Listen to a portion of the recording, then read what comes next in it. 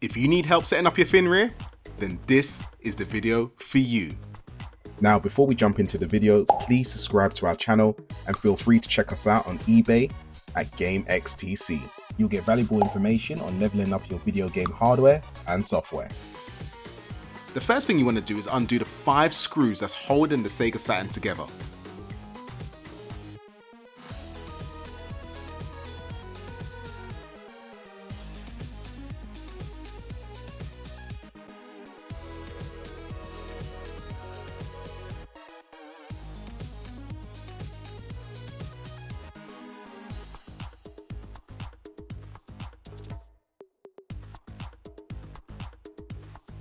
Once the lid is off, you unclip the 2 ribbons that's connected to the CD drive and unscrew the screw that's holding it down.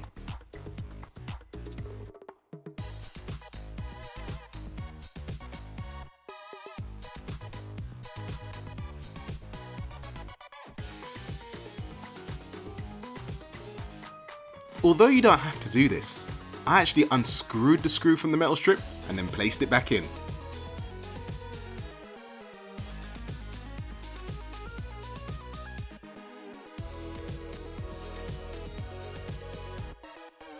We then positioned the Fenrir and connected the 2 ribbons. Now, depending on whether or not you got a 21 pin or a 20 pin ribbon, will determine the positioning of the ribbon on the Fenrir. But it's all marked, so it's pretty straightforward.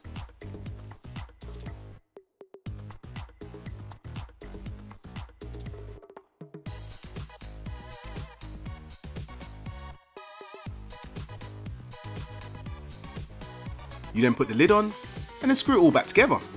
It's as simple as that. Now, there are 3D printed trays that allows you to insert the SD card at the top. It also gives you the ability to use a full-size SD card rather than a micro SD. The link's in the description.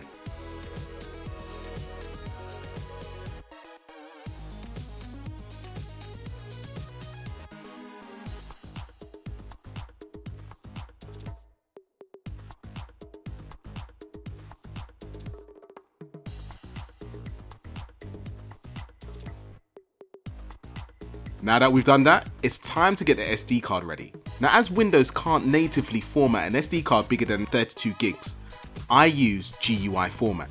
The link's in the description. We're going to format our SD card to FAT32 and we're going to give it a name. In this case, I've called it subscribe. When formatting your SD card, please ensure you select the correct drive. The last thing you want to do is delete things that you don't want to be deleting. Okay, so your SD card is formatted, so it's time to head over to the Fenrir website where you can find the latest firmware and then you download it. Add the Fenrir download to the root of your SD card.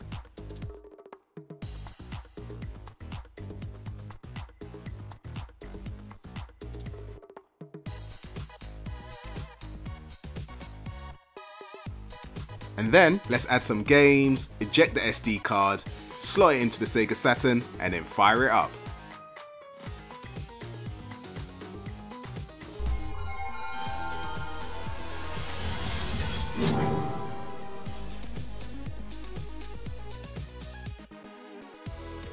Once it loads, select your game, click A, job done.